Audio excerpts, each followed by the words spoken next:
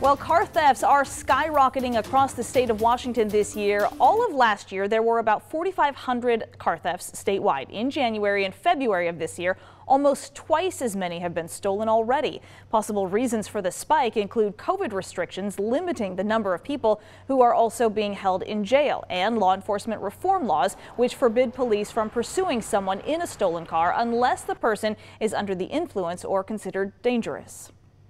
I think it's some of the best evidence I've seen of how that change in the law has affected, directly affected numbers of auto thefts.